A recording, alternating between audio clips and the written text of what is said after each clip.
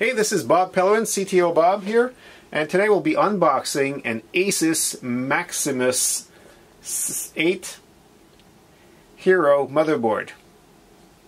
So this is a gamer intended motherboard, and it will be using an Intel, in this case a Core i7 unlocked CPU, and just to note, it is an LGA 1150 socket. So let's go ahead and take a look at it. It's got a great presentation.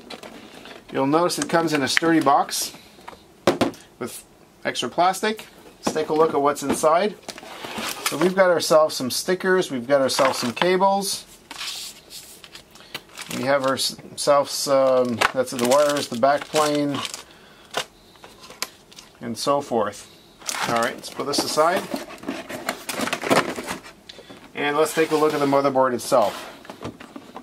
Obviously, if you're going to be playing with motherboards, make sure that you have no static. Last thing you want to do is zap your brand new motherboard and render it useless.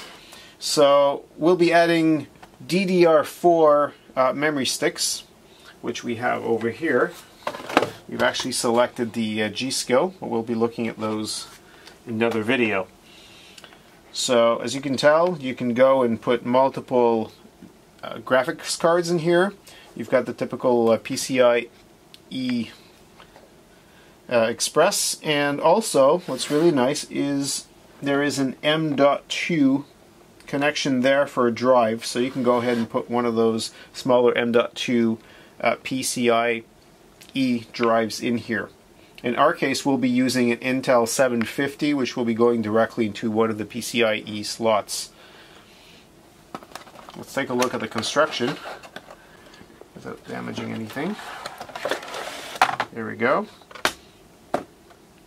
So you're going to notice in here that you've got typical headers here for your motherboard. Also, you'll notice that it's got USB 3.1 on here.